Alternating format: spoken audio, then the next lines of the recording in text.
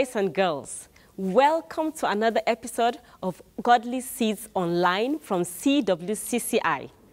We have learned a lot in the previous episodes, and we expect to learn more in this episode. I hope you're here with your Bibles, your books, and your pen, because we have a lot to learn. Before we start, let's put our hands together and close our eyes for a word of prayer. In Jesus' name, thank you, Father, for today. We bless your name, and we ask that as we come into your presence, you will teach us your word and make us to know whom you are through your word. Thank you, Father, for this we ask in Jesus' name. Amen.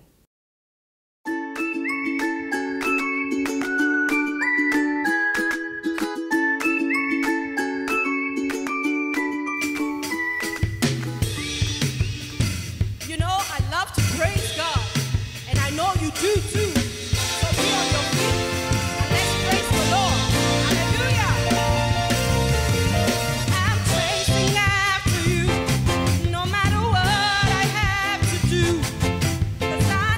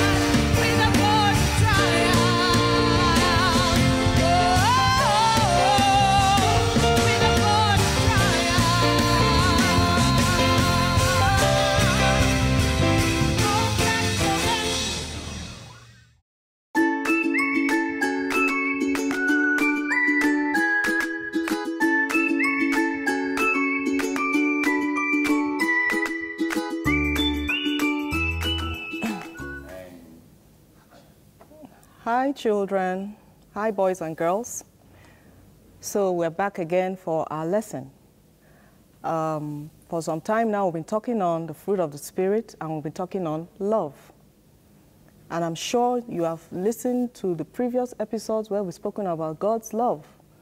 God sent his Son to die for us because of the great love that he has for us. And he still has that love for us. That's why I didn't say had. He still has that love for us. And once we open up our hearts to him, he'll come in. So today I want to read us a story from the Bible. So if you open your Bibles with me to the book of Luke, chapter 15, and we'll start reading from verse 11. Jesus continued, "There was a man who had 2 sons. By the way, the title of this parable is The Prodigal Son. So I'm sure you may have heard of it. I'm sure you may have learned about it. But let's look at it again. There was a man who had 2 sons. The younger one said to his father, 'Father, give me my share of the estate.' So he divided his property between them. Not long after that, the younger son got together all he had, set off for a distant country, and there squandered his wealth in wild living. After he had spent everything, there was severe famine in that whole country, and he began to be in need. So he went and hired himself out to a citizen of that country, who sent him to his fields to feed pigs. Yes, to feed pigs, huh? He longed to fill his stomach with the pods that the pigs were eating, but no one gave him anything. When he came to his senses, he said, 'How many of my father's hired servants have food to spare, and here I am, starving to death? I will set out and go back to my father and say to him, Father, I have sinned against heaven and against you. I am no longer worthy to be called your son. Make me like one of your hired servants.' So he got up and went to his father. But while he was still a long way off, his father saw him and was filled with compassion for him.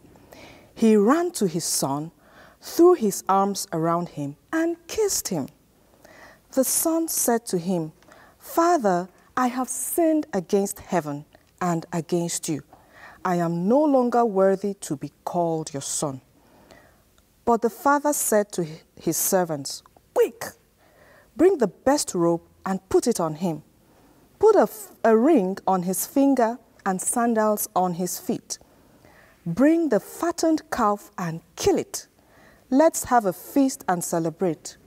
For this son of mine was dead and is alive again. He was lost and is found.' So they began to celebrate." Let me stop there for now. So what do you think about the story of the prodigal son? The father said, he said to his father, "I need my inheritance." And his father willingly, his father did not say, "No, you are too small. No, you have not matured. You're not matured enough." The father just allowed him. What does that tell you? You have a choice. You have a choice. Loving God is a choice that you have to make. So his father decided to give him his inheritance, and he went off and squandered it. He squandered it, and he now began to feed swine and began to eat their food. And when he came to his senses, he decided to go back to his father. And he went back to his father, and he even went back with the intention of being a servant in his father's house. But his father had been there waiting, Oh, the love of this father is so great. And guess what? The love of God, your father, is so great. The father, every morning he would wake up, he would stand and look and see, oh, is my son coming? Until one day he saw his son coming from afar, and he ran to meet him. The father had love and compassion for his son. And guess what? He forgave his son of every wrong thing that he had done. But before he did that, the son had to do what? Confess. He had to confess. So what am I trying to explain to you this morning? God loves you dearly. No matter what you do that you think is wrong, God's arms are always wide open to receive you when you come back to him. When you come back to him. God's love is unconditional. What does unconditional mean? It means that his heart is wide open. His heart is wide open to receive you when you come back to him. When you do something wrong and you get spanked, you ask for forgiveness, and you come back to him, he will receive you, he will accept you. Also, despite everything that the son had done, the father forgave him. So once again, I'm still saying it. Don't think that when you do something wrong, you go and hide. Oh, God doesn't love me anymore. No, that's a lie from the pit of hell. God loves you. God loves you. Let me hear you say it to yourself. Say, God loves me. In fact, I want you to do it in this demonstration. Say, God loves me. Can you do it again for me? God loves me. Good.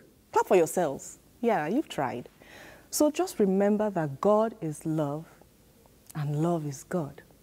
No matter what you do, always come back and say, I'm sorry. Let's give an example. Maybe you were at home and your mommy and your daddy asked you to go and do something and you grumbled. I don't want to do this. Every time mommy is saying do this, every time daddy is saying do that. And maybe mommy heard you. Or maybe mommy saw you. Then what would happen? Mommy would decide to spank you for being naughty and being disobedient. But aside the spanking, make sure you go back and say, Mommy, I am sorry for doing the wrong thing. Please forgive me. And guess what? Mommy and daddy will forgive you because they love you. Because what? They love you. Not to talk of our Heavenly Father who created you, me, the universe. Everything about the universe shows God's love. Even everything about you as a little boy, as a little girl, shows God's love. So remember that God loves you. Remember that God's love is unconditional. But also remember that you have a choice to make. God is not going to force you to say, you must love me. You have that choice to make. So that's why I said you should say to yourself, God loves me. And you say it also, I love God. Okay, let's do that one now. Say, I love God. Okay? So that's what I have to share with you for today. Don't forget that God's love is unconditional, and don't forget that God loves you and he expects you to love him.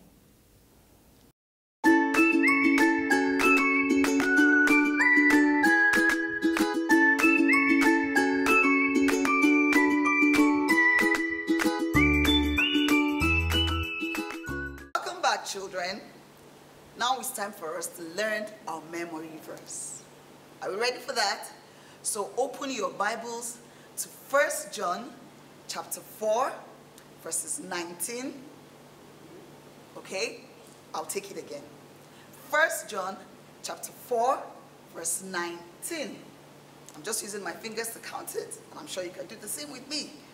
Okay, 1 John chapter 4, verse 19 says, we love because he first loved us. Did you get that? I'll repeat it again. 1 John chapter 4, verse 19. We love because he first loved us. Who is he? God. God first loved us, so we should love others. Now we're going to say it again. Okay? You can use your fingers with me, but I hope your Bibles are open. Good? 1 John chapter 4, verse 19. We love because he first loved us. Right? Now, for the last time, let's say it together, you and I, okay? Together, 1 John chapter 4, verse 19. We love because he first loved us. I believe you got that. Thank you, and see you next time.